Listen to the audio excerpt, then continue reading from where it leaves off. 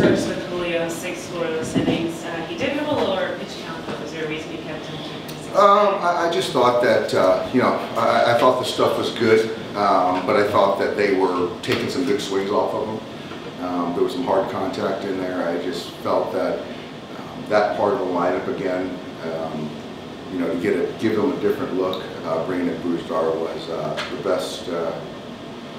You know, gave us a good chance to win, and also just kind of giving Julio a line in the first next start.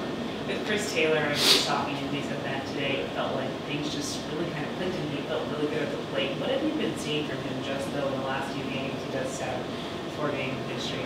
You know, I think he's been our most consistent performer. I know that things, in his words, where things are just starting to click in the last couple of days, but he just finds a way to, you know, earn a walk, get a base hit, get a big hit when we need it, and today got behind, got a pitch, you know, in the middle of the zone down, and big hit.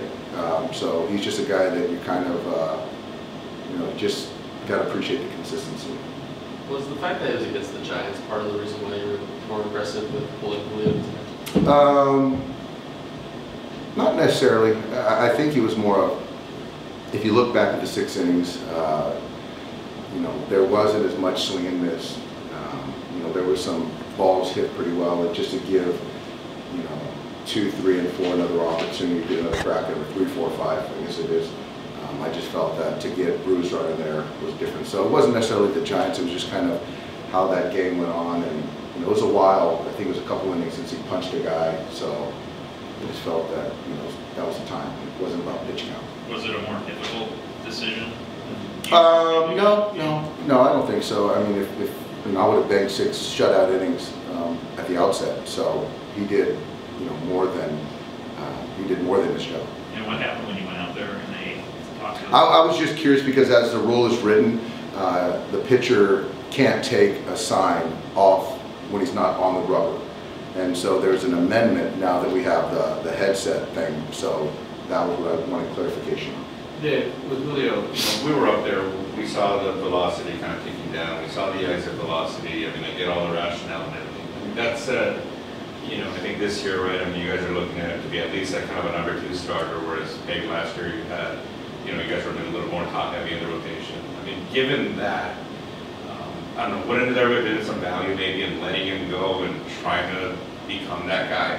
I do believe he is that guy, and we're going to lean on him all summer. I just didn't feel right now was the time, and I still think that really sort of appreciating the build-up and the spring training, so I just don't think it's kind of all things created equal as far as a typical year. So I think that we still got to be mindful of you know, the past workload from last year, and to continue to, you know, appreciate what we didn't have access to as far as the build-up. So I think that I'd rather still, and you guys know me, I'd rather err a little bit more on the cautious side than the aggressive side. You know, given, you know, that, you know, again, the DS last year with the opener situation, there's been a lot of, you know, and I know there in the past it's been, you know, we want to protect him, whatever, but for whatever, right, there's been a lot of times where you guys haven't quite let him go and stuff. I mean, given all that, do you have to talk to him at all to kind of let him know this? Because I'm sure he's thinking, I mean, you know, and I know he's a polite kid. But I think he's going to be thinking 65 pitches. Right? I think, you know, I would expect nothing less. But I think that I've built enough equity with Julio, understanding the history, understanding he's got a lot of great baseball ahead of him, as well as now. And so I really believe that we're in lockstep in how we're using him. I really believe that. Did this feel like a continuation of last year's Dodgers-Giants? It did. I mean, it's I wouldn't say stressful, but it's like, you know, they do a really good job matching up, and they exploit any weakness, and and I thought the crowd was into it, and it was a well-played baseball game. Managing against Gabe, do you pretty much have to be ready for anything? We do, yeah. Were you surprised at some balls that stayed in the park today? I was surprised, certainly on the Bellinger ball. I thought Trey hit one that had a shot, but I thought that I think they hit a ball to left. I'm not sure what player hit it. I thought had a good chance to get out. So, but the Bellinger ball, I thought, exit velocity, the trajectory, I thought was a homer. What about the job Vesey did? Vesia's he's a leverage guy. He's becoming a dude, and I could have left Gratterall in there, but I wanted him to be available for tomorrow night as well, and I liked the matchup, and he did a nice job. Thanks, guys.